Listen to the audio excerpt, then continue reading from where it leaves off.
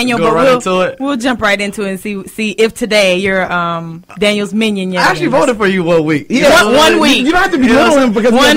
You don't have to belittle him because I just don't like the music that you pick. Daniel's objection, minion. Your Honor, leading the witness.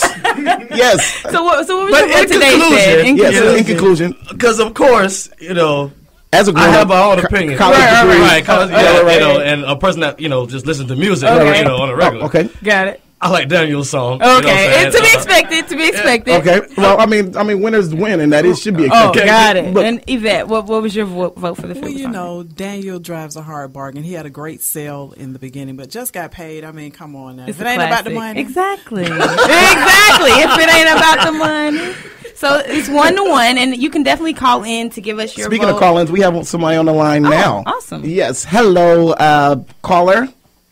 Hello. Hey, how are you doing, sweetheart? I'm good. How are you? We are good. So first and foremost, I know you have a question, but we have a question that's maybe a smidge more pressing. Who won the song battle in your brilliantly eared opinion? I called in as only to hear like 1.5 songs. So I can't. I'm like a little bit uninformed. Well, no, those were the 2 songs. So if you had to pick between 1.5, she didn't get to. That means I didn't know how many. I only heard half of the other one. So yes. Daniel, I'll give it to you. Okay. Because she heard your whole song. And the winner is. So, okay, yeah. Because you didn't hear the whole song. And tell us your name. I'm sorry? And tell us your name. Is Brittany Presley. Oh, okay, hey, Brittany. Oh, Brittany was one of my panelists during the Ambitious DC. Still voted for me. Perfect. Yeah, still voted for me. Perfect. And so what was your question, Brittany? So I have a question for Miss Yvette. And the question is... Brittany got to her, yeah. Let me introduce her real quick. Ladies and gentlemen, Yvette Caslin. Now, Brittany, proceed. So I wanted to know if Rolling Out still does book reviews, because I have a book that I would love to have reviewed called "Open Your Mind Before You Open Your Legs." Oh, okay. That headline just sold her. Yeah, absolutely. Email me Yvette@steedmedia.com. Okay. All right. Thank you, Brittany. Look, thank you so much. Yeah, we'll have Cedric follow back up for this interview situation. Definitely. All right. And so, are we going to break? And so we are going to break, and we will be right back, and we'll actually talk to Yvette. And yes, y'all can get some more into her business.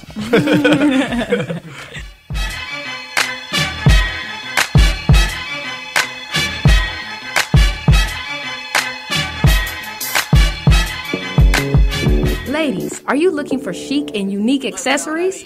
Well, look no further. Chic Society Boutique has a great selection of handbags, jewelry, and sunglasses. We guarantee fast delivery and great service. Shop online at shopchicsociety.com. You may also follow us on social media at Shop Chic Society. Chic Society Boutique, your online destination for chic handbags and accessories. Chef de Cuisine is Atlanta's premier French-American culinary expert, offering specialized catering for events of all facets. Whether a wedding, birthday party, date, corporate luncheon, or private function, Chef de Cuisine will wow your guests and your taste buds. For a specialized menu or quote, email chefdecuisine@rocketmail.com. That's chefdecuisine@rocketmail.com.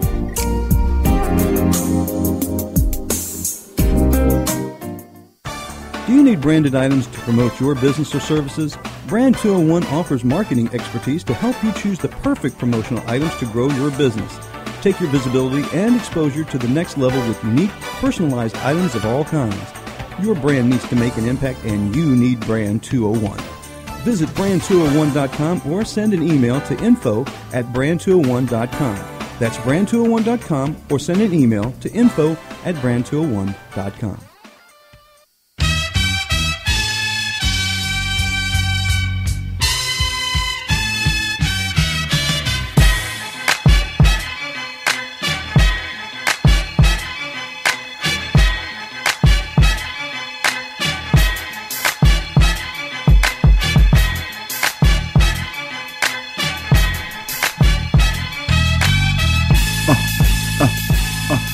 Dove. I didn't know if he was coming this week. Dove.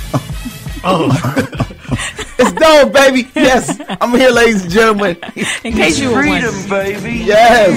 Exactly. Shout out to Scott with the random input. Always. Yes. Always random, always awkward, but nevertheless. Speaking of duets, Drunken Love, Sky and the mixing board. Drunken Love. You never know what you're going to get. Box of chocolates. Yes. But the last voice you heard was that of Yvette Caslin, and she's the editor and everything of rollingout.com. Yes. So, welcome, Yvette. I know there's a big event tonight, and I'm very excited about it. Tell us about that event. Yes, it's our Top 25 Women of Atlanta event where we honor the 25 most influential women in the city, business women, entrepreneurs, of course, in corporate America, entertainers. All right, tell me about a few relations. Of them. Oh, wow. A few of them. I might give you a couple of names. Yeah. We have Stacey J. Johnson. Okay. Hey, Stacey J. Hey, Stacey J.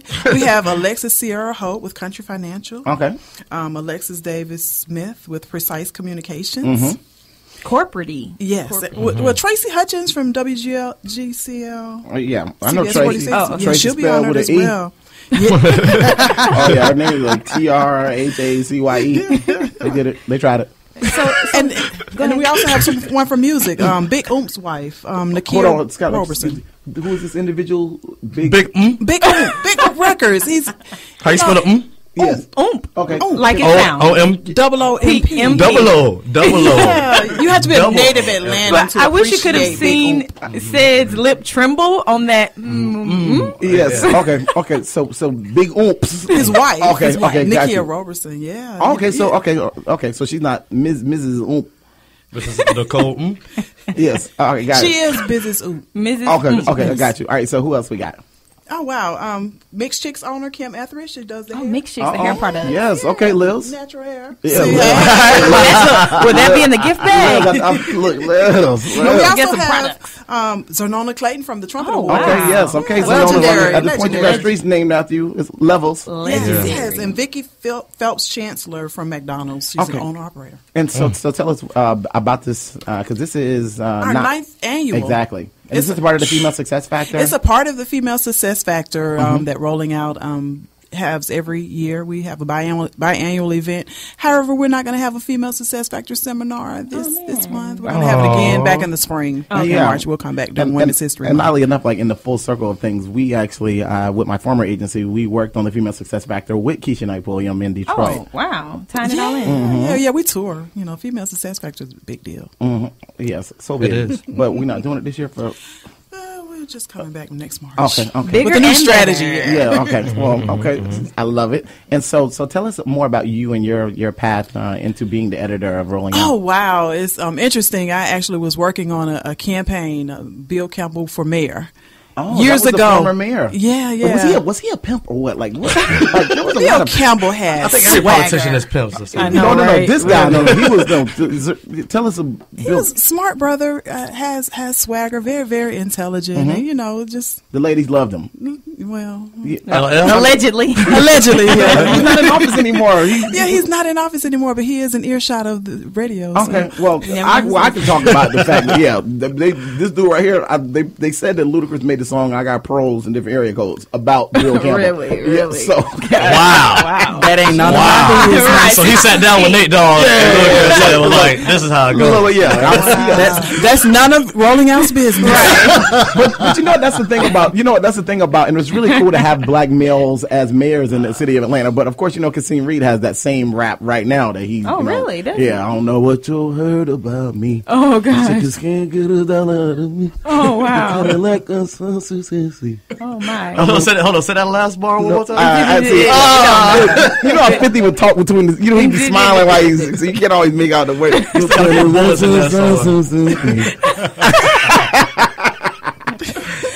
Okay, yes. So so I was volunteering on the campaign at the time, and I met Mr. Munson Steed. He was doing T-shirts. He was doing T-shirts at the time. Oh, wow. And then that's when I met him, and he was getting ready to start rolling out the newspaper. He was going to do a Black creative loafing. Right. And so I'm like, I'll contribute. So I volunteered a lot of my time for about the first year. Because I like to write. I was working for the city, writing urban planning, so I was a writer. So it just grew from there. All right. And so what is it that you like about it now? Oh, I love everything about it. The travel, the great people I get to meet, to be able to come into a studio with people like you guys here at the Exchange. Can you say my name? Say my name. Daniel Dickey, Lily Mae, Cedric. Say my name. Say my name. And I seen you covered a lot of nice events lately. Did you do the what's at Atlantic Station right now? The Cirque du Soleil. Did you go there yet? I went to Amaluna. Yeah, that was fabulous. How was it? It was awesome. You know, it was really, really good. It was, you know, it's really theater, and I liked it. I like it this year especially because it's an all-female rock band. Oh wow! Yeah. Did they book Beyonce's band? 'Cause lots of them were from here. Oh. No, they're not being Beyonce's band members. Okay. Beyonce has an all-female? Oh, yeah. It was a big thing maybe 2-3 years ago. And like I think 2 of them are from here. Yeah. In fact, one of them played with me when we did the gig at Arm, the bass player. Oh, wow. Yeah. Love, you know. Right now. Insert random Daniel facts. Well, actually, it wasn't random. It tied around. Me being Greek, I'm a cute or what have you. Hold on. Is there what have you as a part of it, or you just we'll talk about that a little later. Oh, okay. I just want to know, did you go through undergrad or? I pledged at West Georgia College, spring 1993. You pledged what? Delta Sigma Theta Sorority Incorporated. There's been a lot of Deltas on the show. You know, I love me some Deltas. You know, those might be my favorites. So, with the journey that you've had rolling out, because you've been with them for so long, like, what is some of the biggest celebrities that you've engaged with or had the pleasure of interviewing or something like that? Oh my goodness! Oh gosh! So many. So all right. So give us most recently top, not recently. Give us your top 3, the one that you really like. You told your mom, like, Mom, I'm interviewing. Oh yeah. Like, was there like a Denzel? I mean, I know he's. I did Lawrence Fishburne. Okay. Angela Bassett. Okay. And more recently, you know, because he's so sexy and just chocolate. Ooh. Idris Elba.